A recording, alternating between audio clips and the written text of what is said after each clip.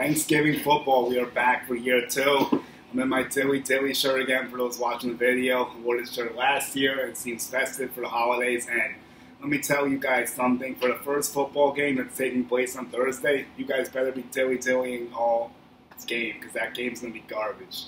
It's the Lions versus the Bears, and this game, unfortunately, is just not going to be good.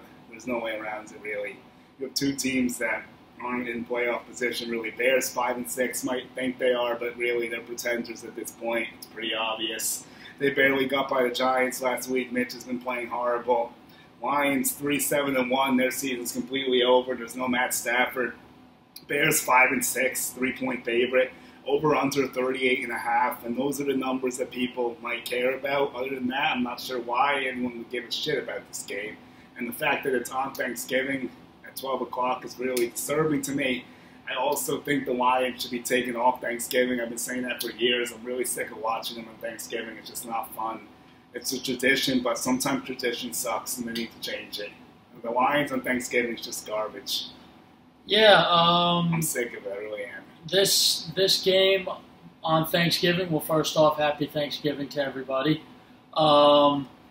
So with this game, you know, you don't get Stafford because of the back injury. It seems to me that guy just gets injured a lot too. Matthew Stafford Takes a lot of hits. He does. His offensive line is never what they need it to be. Look, here's the thing with this game.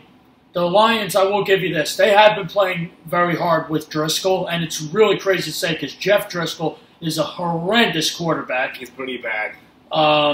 Product from Florida Gators. Part of the reason why this game's going to be bad.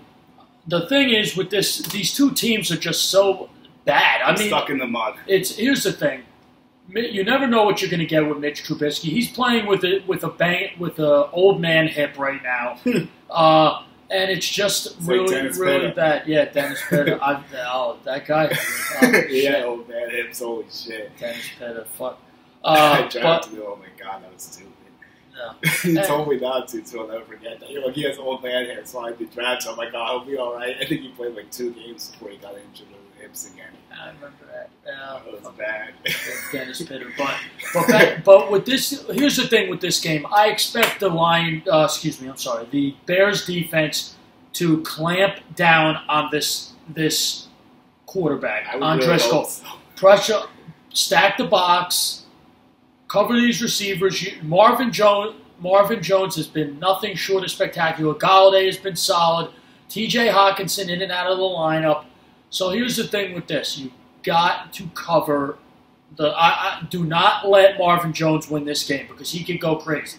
Now, in regards to the Bears, I think the Bears, here's their recipe for success that they found. Get the ball to Tariq Cohen, no matter what you got to do. Whether you got to do these screen passes, get him out in the flat. He's fast, he's quick, he's got great hands. He's one of the shortest guys in the NFL. He makes plays. And also, start running the ball a lot more with Montgomery, please. He gets the job done. He does anything you need him to do. And you gotta be more balanced on offense for the Bears. You know, do more of those read options, the RPOs. It works out for you guys. Mm-hmm. They gotta mask Mitch, basically. Yes, is what you're saying. Yes, mask Mitch and get the ball to your playmakers, especially Allen Robinson. Allen Robinson is your best receiver. He is so consistent.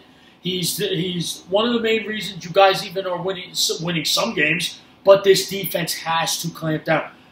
I expect Khalil Mack. He had a big game against the Giants. He's going to really. He's not happy with the performance this year so far. He's had a down year. But I expect him on Thanksgiving because you know what they give out. If the Fox 5 game, if this is on Fox or CBS, it is Fox. It's Fox this game.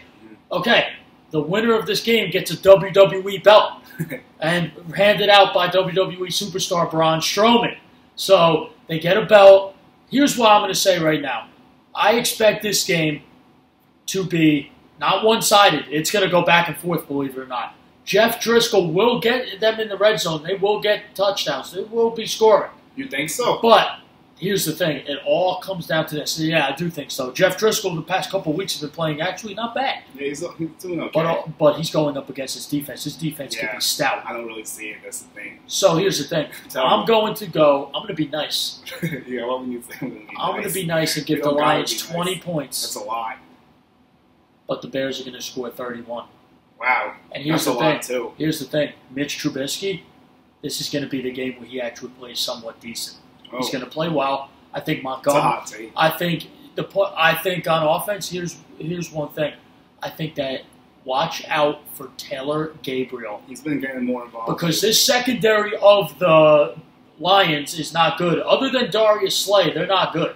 They let go of Diggs. They're the safety Quandre Diggs in the Right. trade deadline. I think that's been a huge downfall for them. I think the Lions players didn't like that move either. No, they didn't. A lot of people thought that was a bad trade, and the Lions, I don't think they've won a game since that happened, actually. No, they've been on a big losing streak. It's been bad. And with that, in regards to this, 31-20 Bears, I expect the Bears defense to cause turnovers. They will let up 20 points. Yes, they will. I don't think so. But they're going to cause turnovers when it matters the most. So when they're going down, I'm going to say Khalil Mack. I'm going to say 2 sacks and a forced fumble. That guy just knows how to get that ball out.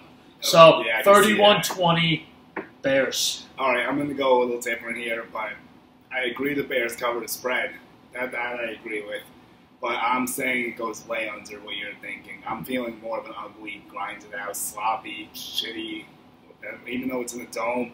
17-10 Bears. I just don't see anything going on either offense. I mean, the Lions' defense is not great, but the Bears' offense is not great. Yeah. And the Bears only scored 19 points against the Giants in their own building. That's a bad sign to me. Right. Also, the Lions' offense against the Bears' defense is not a good matchup by any means. I agree. I think Driscoll's going to get pounded. I think the Bears get 4 or 5 sacks on him. I think he turns it over 2 or 3 times. I think he's really going to get exposed against this Bears defense. And I think Robinson will get a touchdown, and then Montgomery gets a touchdown. And the Lions get 1 from Galladay. Oh, okay. So I'm going to go with 17-10 Bears in the snooze fest in the beginning of Thanksgiving. So that's the first game. Next up, this game I actually think is the best one of the day, and maybe you agree with me. Cowboys and the Bills. And this game has playoff implications for both teams. And this is actually worth watching. Bills 8-3 have been very surprising this year. They've beaten up on bad teams, but they're still in position to make the playoffs. So I gotta give credit where credit's due. Dallas Cowboys 6-5. You saw them play last week. Very uninspiring game from Dallas. Amari Cooper was blanketed. I don't expect that to happen again. And I think the Cowboys are a 7-point favorite. 45 is the over-under. I think that number is going to be pretty close. I see the Cowboys getting this dub 23-17. That's how I see this going down.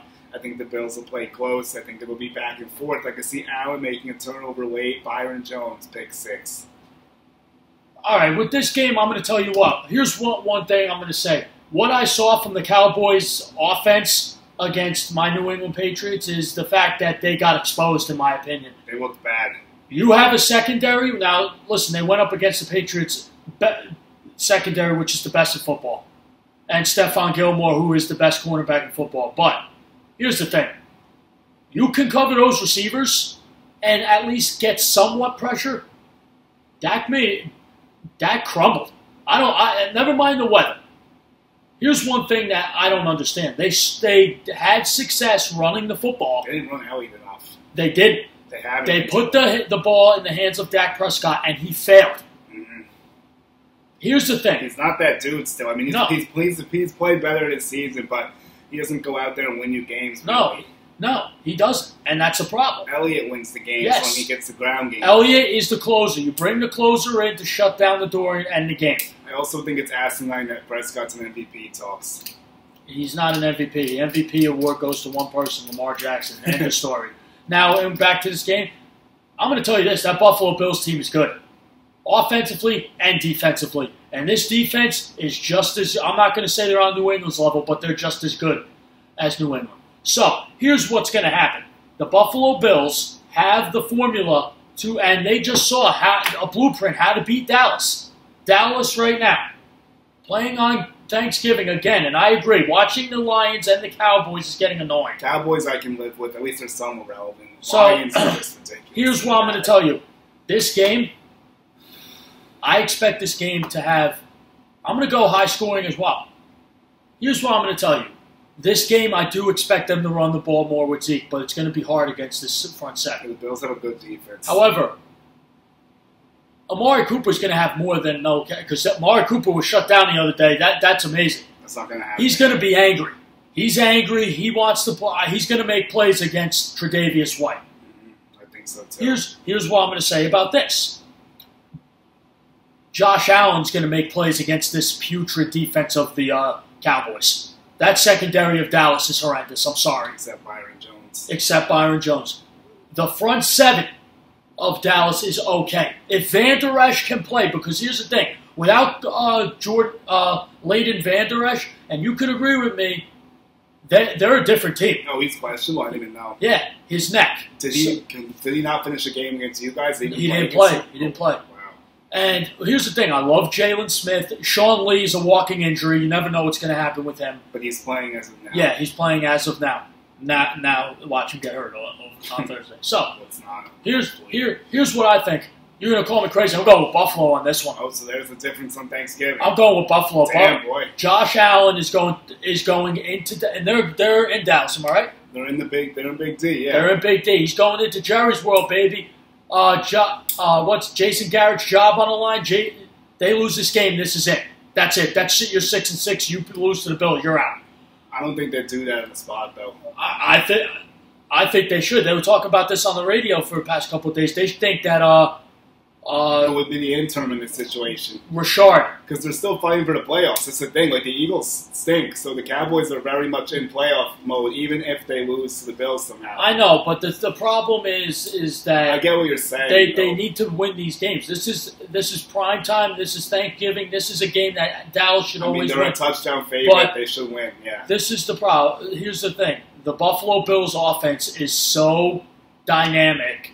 They can beat you in so many ways. Whether it's giving the ball to Singletary, whether it's Josh Allen throwing to John Brown, who's been nothing short of spectacular for them. Great. Cole Beasley been tremendous. He's been good.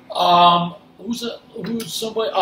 Singletary. Right. Whoever they have 4 tight ends. By the way, Buffalo, can you get Tommy Sweeney a little bit more involved? Yeah, come on, the guy who makes plays. And also another thing is they got Frank Gore. Oh, reliable Frank Gore. Just passed Barry Sanders. Yes, he did. Congratulations. So with this, Buffalo's going to get this win. They're going to win 31-28. And a game-winning field goal because Josh Allen brings them down. Wow, that would be some game, and we got a difference on that one. So I think it's going to be I think that's the best game of the day, honestly. Absolutely. So the nightcap is an interesting one. Saints and Falcons. Saints 9-2, Falcons 3-8. Last time these two played, there was a big upset for Atlanta. Saints are a 7-point favorite in this spot, and the Falcons, they really shit the bed against the Bucs. There's no other way to put it. They just didn't show up to play again. Dan Quinn is still going to get fired, most likely. I thought there was a chance he could maybe save his job, but I think that's gone out the window now, unless the Falcons really finish strong here. But I don't think they could beat the Saints again. The Saints already lost to them. They're not going to be sleeping this time. I think it might be a close game. I think the Falcons might be a little hyped to try to upset the Saints season, but I don't think it's going to be enough. I got 30 for the Saints. I'll give the Falcons 26. I'm going to tell you this. I'm not going to disagree with you on this one. They're not going to lose this game. The Saints are on a roll. Michael Thomas is a whole nother animal, man. And this defense, even though this defense of the Falcons has been playing a lot better, it's not going to be enough to beat this Saints team. It's not going to be enough. But I do think they're going to score points on the defense, and I think Julio Jones and Calvin Ridley are going to do damage. Also, another thing, Devontae Freeman, he was a participant in practice today on a limited basis. You got to monitor to see if he will play. Yeah. My best bet is I think he will play because they're going to need him. We got to see how productive he can be. However, with that being said, with this game, Michael Thomas, like I said, is going to have another big day. I'm going to say over 10 catches again. The guy's an animal. Do you think he gets the record? Yes. Yes, he does. I was about to try to check to see. Right now he's at 104. And he's got And the record's 143 by Marvin Harrison. Marvin Harrison. He has a shot, actually. 5 games left. Yep, he's going to break it. If he catches like 9 a game, he'll get it. He'll get it. He'll get close to, at least if he doesn't get it, he'll get it. He'll not get it by like maybe a couple catches, but receptions. However, with this, Julio Jones, Calvin Ridley will get yards. I think they could score a touchdown each. Not going to be enough. Alvin Kamara is getting hot. Traquan Smith, I could see having a good day. They're getting Jared Cook into the mix. Everybody's getting involved for the Saints.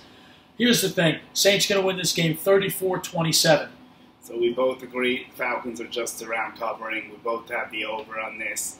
I think there'll be a lot of points in this one as well. Julio, I really want to see get going. He's been slow the last few weeks. And very frustrated. I think he's also dealing with more injury issues. What else is new, unfortunately? 950 yards in the season. I would expect more from this point. I say that with 5 games left, but it's Julio Jones. Normally he would be over 1,000 yards by now. And he's 64 receptions is pretty low for him too, I feel like, at this point. Just the 4 touchdowns again.